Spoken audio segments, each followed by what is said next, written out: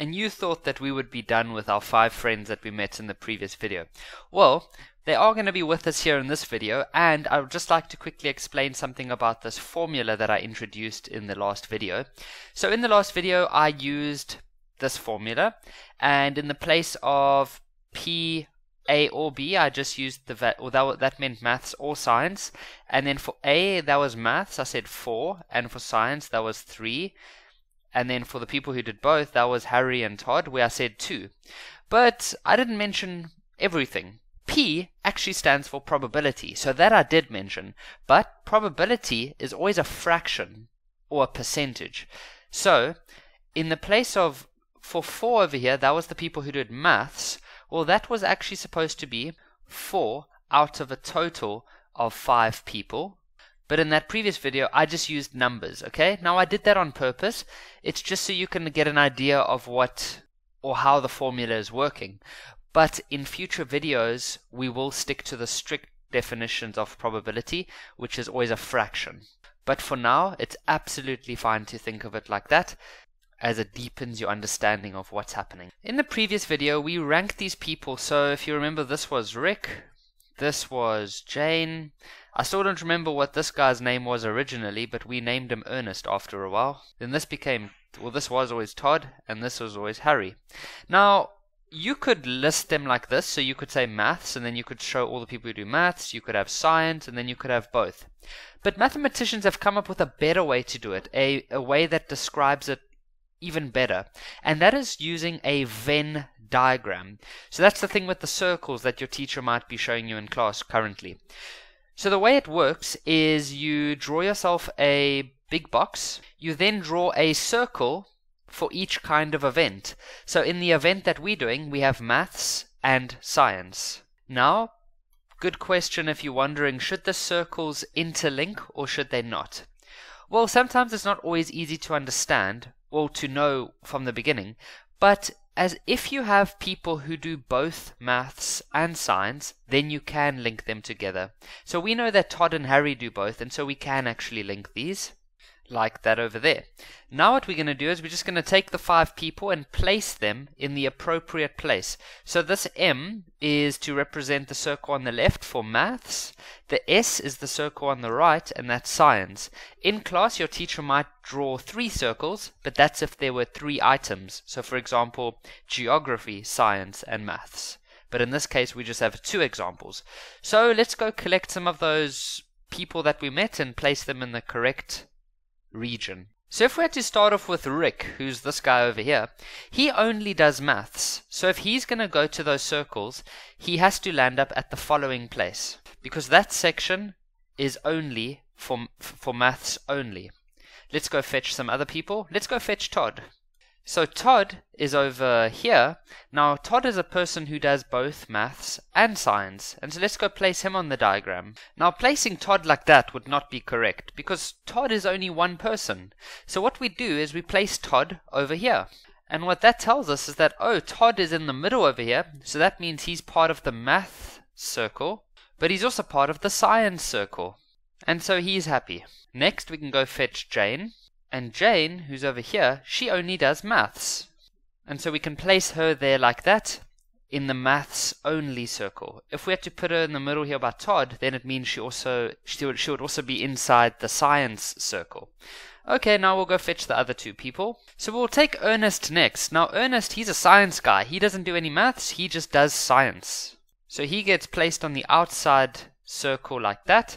So because as soon as he goes in here, then he's inside the maths circle as well. But he doesn't do maths, so he's only inside the science circle. And then lastly will be Harry, who, just like Todd, does both maths and science. And there we have a simplification of the whole process. So this part is for people who do maths only. This part highlighted in purpley pink, that's for people who do science only. And then this part in the middle is for people who do maths and science. Strictly the word and, not or. Now if you had to shout at these 5 people and say, hey guys, who of you do maths or science? They would all put their hands up. So everything inside the circles, those are the people who do maths or science. Some of them do both, some of them only do maths, some of them only do science, but they do at least do maths or science. So let's do a bit of a test. So, if I had to shout at these people and say, who does maths only? Who would put their hand up? Rick and Jane. Who does maths and science? Now careful there, I said maths and science, not maths or science. So Ernest, please don't get too eager there. Rick and Jane, we're not talking to you right now. We're talking to Todd and Harry because they do maths and they do science. Are there any of you who do science only? Well, yes, now that would be Ernest. And do any of you like to do maths or science? Well, yes, all of us do. We all do maths or science. Some of us do maths only, some of us do science only, and some of us do both. While these 5 people were sitting in the class and the teacher was trying to work out who does maths and who does science, Ernest's friend, whose name is Michael, walks past the classroom and he gets a bit upset as he feels that he's missing out. And so he walks in there, and so let's meet Michael.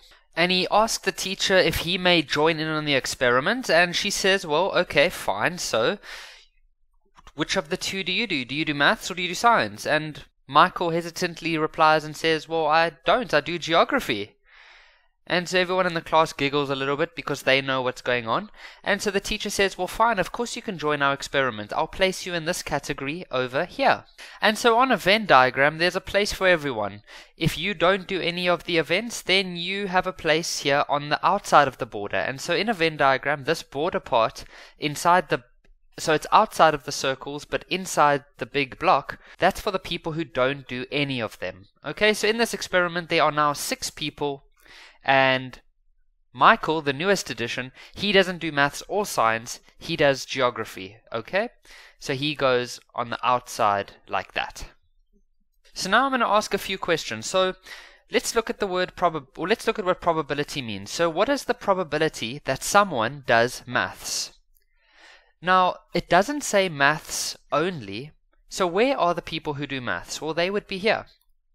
And so there would be 4 of them. 4 of them out of a total, because remember, probability is actually always a fraction, so it's going to be 4 out of 6 people. So 2 out of 3 if you simplify that. The next question is, what is the probability that someone does science only? Well, science only was Ernest. And so there's only one person who does science only. I mean, Todd and Harry do science, but they don't do science only. So out of the 6 people, 1 of them would do science only. The next question is the probability of science. Then remember, this symbol here means and. You can sort of see the word and over there, that little middle letter. So who does science and maths? Well, that's Harry and Todd. And that's 2 people out of a total of 6, and so that's 1 over 3. Can everyone who does science and maths, not science and maths, can everyone who does science or maths please put their hand up? Well, all 5 of them would put their hands up, because all 5 of them do science or maths. Some of them do both, some do only 1 of them. And so 5 out of 6 people, so let me write this out properly, science or. Now or has a symbol like that, it's like a U, science or maths. That's going to equal to 5 out of 6. If you wanted to use the formula that we looked at in the previous video for or, then you would use this.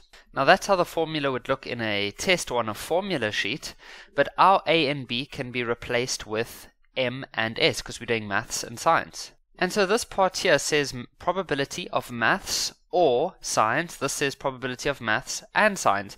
And so if we want to work out who does maths or science, we can count it on the Venn diagram, and that's what we did now, and we got 5 people. But if you want to stick to the maths, then you just use the formula. So the probability of maths, so that means all of the people who do maths.